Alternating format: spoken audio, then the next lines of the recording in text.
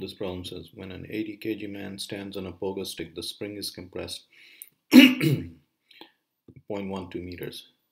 What is the force constant of the spring? Will the spring be compressed more when he hops down the road? Okay, so let's say here's a pogo stick. This is the uncompressed position. And here's the man standing on it.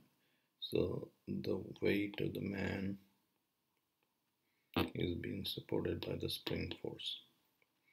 So the magnitude of the spring force is equal to mg. Magnitude of the spring force is kx, where x is the compression, is equal to mg.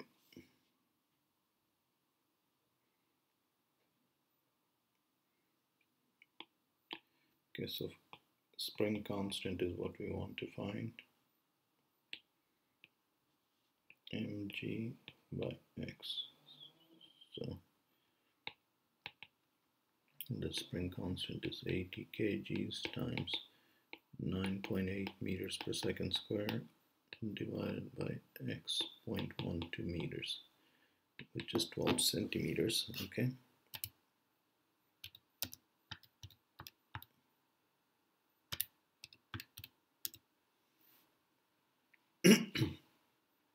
So 6,530 Newton per meter. That's the spring constant. All right, so to answer part B, now when he's jumping, the spring has to be compressed more, because when he jumps, the spring this force has to be greater than the weight, because not only do you have to support the weight, and you in addition have to give an acceleration in that direction for him to have a velocity. So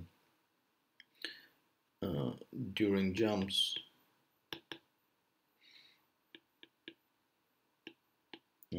Fs has to be greater than mg, and then the spring compresses more.